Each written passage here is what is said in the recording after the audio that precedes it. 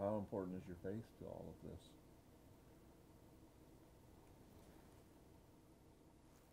It's no question. My faith isn't a question. I mean, it's just... But does faith It, help you through a situation like the this? faith will help me through this situation. Not only help me, but it will help strengthen my faith.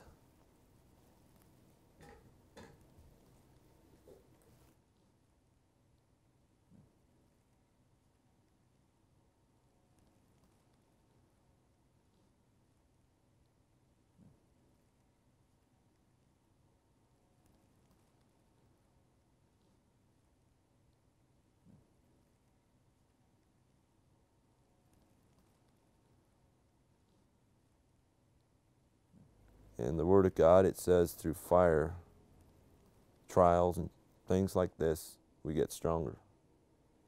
And experiencing something like this, it really brings out the truth in something like that. I was out there, we were still cleaning up some things, setting sprinklers around, and I heard this roar come, go, and it was still a mile and a half away, 2 miles away, and it was just like, and I just froze in my tracks. I looked up towards the hill, I seen this wall of flames about a mile away. So I got my wife and children out on the horse and buggy, and me and my brother took the loader and a trailer with some belongings on it that we had gathered quickly, took that out, and we came back with a friend of ours to drop this off. We had respirators by then because the smoke was very thick. We was going to stay as long as we thought was safe to try to keep it watered.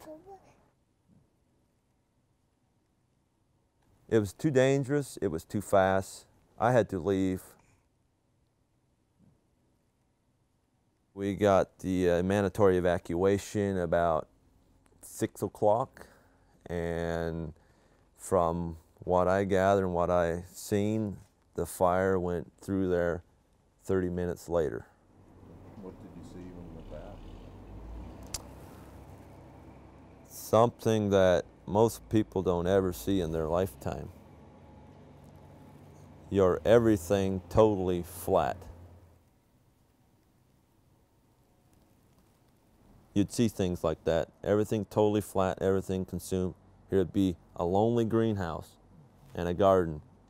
You could go out and pick a tomato yet in the middle of all this.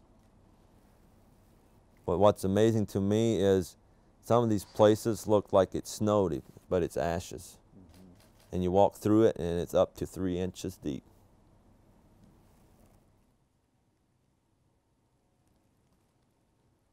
I don't think a wildest nightmare could have dreamt of something like that. That's why you go up there and you cry, but you're still at awe of how powerful something like that can be.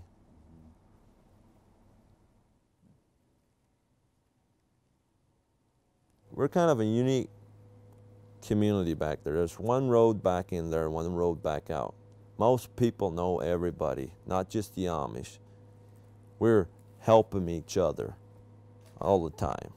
So this is gonna just help strengthen that relationship. But there's Amish outside of our communities, out of state, just wanting to do things. And that's just the tie that we have, that something like this, that's what we consist of, just helping each other. And it's just something we do. Somebody's place burns down, we quit work, we go clean up. Don't spend a lot of time pitying us. We lost everything, pretty much everything. Let's just rejoice of what's still there. We still have family.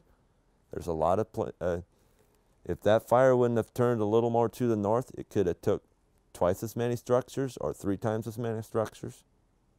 So when we was up there looking at what the fire done, and all of a sudden, on the middle of this, there's still a home standing, we rejoice. There's a symbol of hope. We cheer for the family that can come home.